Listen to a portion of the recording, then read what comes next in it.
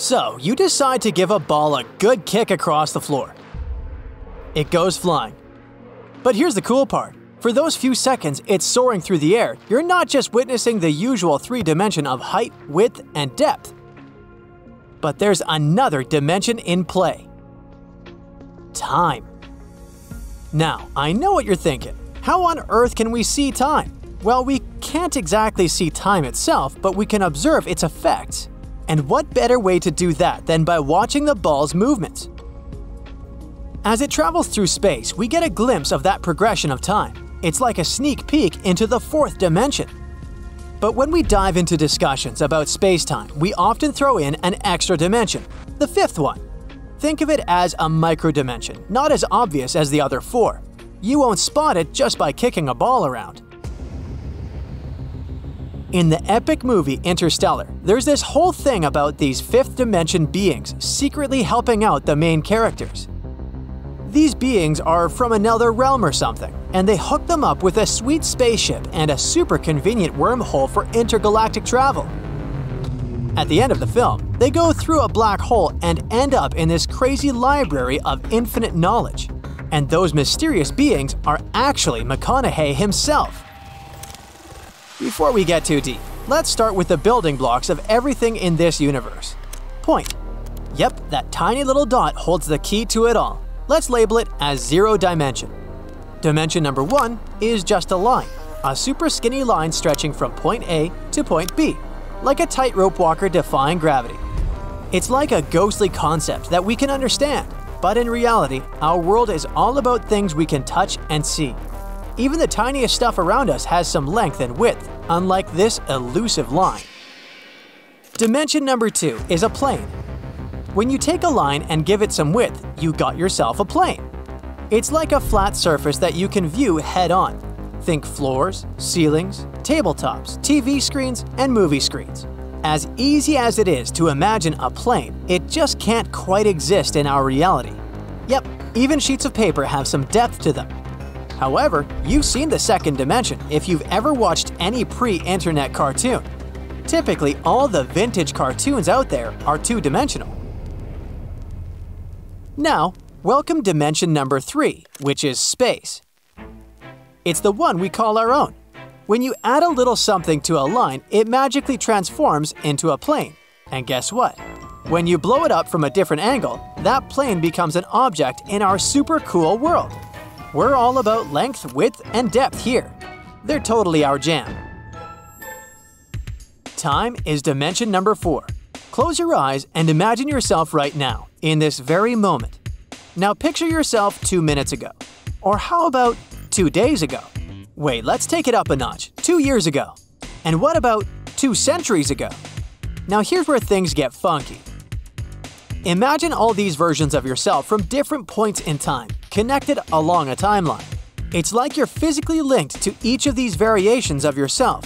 It may sound complicated, but in reality, the jump from the third dimension to the fourth dimension is just like the previous jumps we've made. Imagine you're looking at a line. If you change your perspective a bit, that line becomes a whole plane. It's like a revelation that the super skinny line you saw before was just one part of a bigger physical object, its length to be exact.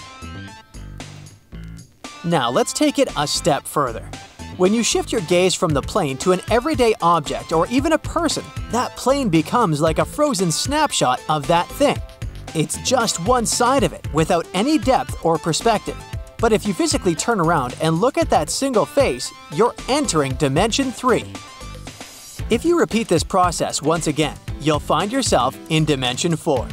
Now you're not just looking at an object from its 3 special dimensions, but you're seeing it as one face of a timeline. It's like realizing that any object we know is just one part of a whole timeline.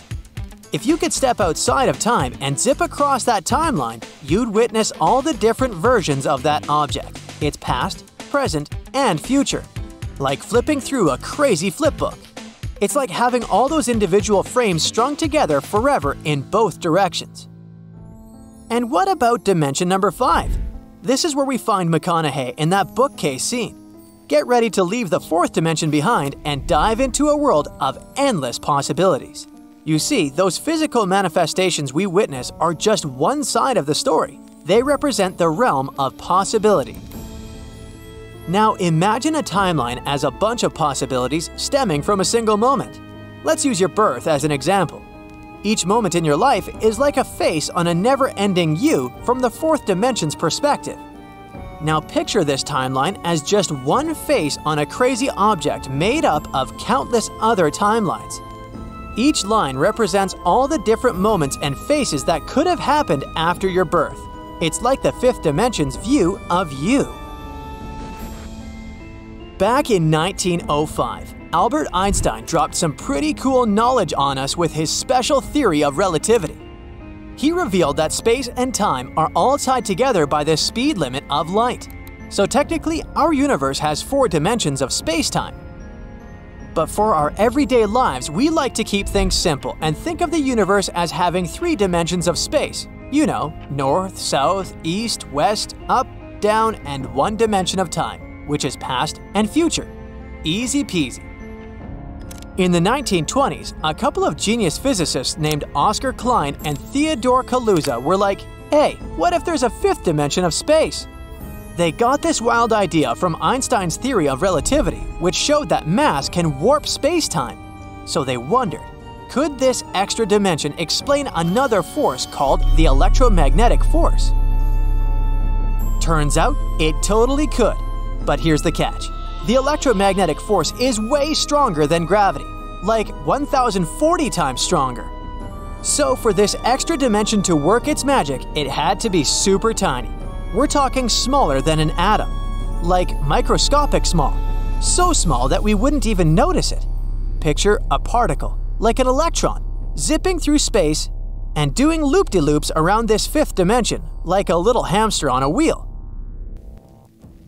Kaluza and Klein's 5-dimensional theory got hit hard when 2 more fundamental forces were discovered in the atomic nucleus: the strong and weak nuclear forces. But many other scientists who believe in string theory brought back the idea of extra dimensions explaining forces, and it's been about half a century since then. According to this theory, the universe's fundamental building blocks are not particles, but these super tiny strings made of mass energy. These strings do their thing by vibrating in a 10-dimensional space-time, with 6 of those dimensions rolled up way smaller than an atom.